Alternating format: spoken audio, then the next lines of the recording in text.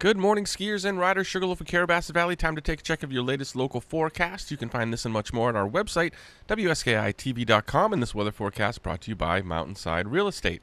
For the day today, starting out with mostly cloudy skies. We could see some precip move in later on today, being some freezing rain. 25 to 29 for your summit temperatures, 32 to 36 for your base temperatures. With cloudy skies out there, you want to grab those lenses for your goggles that really show some definition, but get out there and enjoy it. For Wednesday, we're looking at cloudy skies, could see some few areas of drizzle, and then at night we'll see some possible rain showers turning over to freezing rain or some ice, and then turning over to snow. So hopefully we get a couple inches on the back side of that system. That would help out greatly, but Wednesday, high temperatures getting into the upper 40s around the base, and wind shouldn't be an issue. Thursday, light snow, some sleet possible out there, a high of 30 degrees, chance of snow showers for Friday. 31 will do it for your high, a high of 34 on Saturday with mostly cloudy skies. So those snowmakers will be back out there later in the week as those temperatures permit. Birchwood Interiors bringing your trail report, 46 trails to ski and ride on, 8 lifts getting you there, 37 trails on the groomers list, and we're looking at frozen granular and loose granular conditions out there. 8:30 this morning, Snubber will get you up to the base lodge, Sawduster and Skidway will move you around the base area at 8:30. If you want to get a little higher on the hill, Double Runner East gets going at 8:30, and Super Quad and Skyline get going at 8:30 as well to get you around the mountain. Whiffletree is scheduled at 9 a.m. to get the lower east side of the mountain.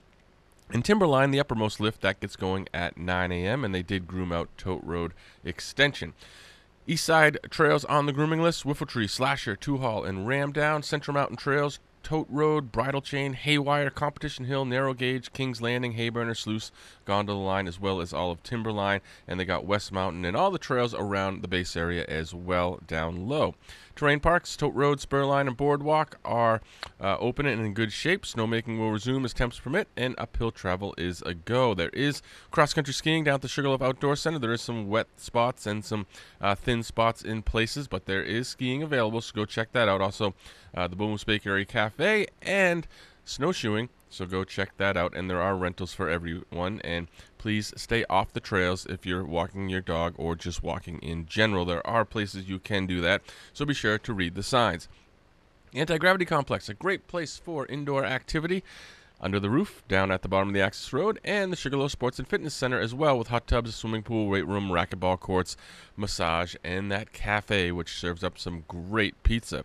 45 North, if you're looking for breakfast, après, or dinner, right in the Sugarloaf Mountain Hotel. And if you need anything, Fodder's Market and Hardware right up on Main Street in Stratton's got it all, from hardware to grocery items. And Happy Tunes, great ski tuning, great retail, and they're looking for some help as well if you're interested in that. And know before you go, at WSKI TV 17 with our live quad cam, so you can see exactly what's happening at the base of the mountain in real time. We stream that on a YouTube channel 24/7. We've got another YouTube channel for our latest local content. You can find us on social media, and always WSKITV.com.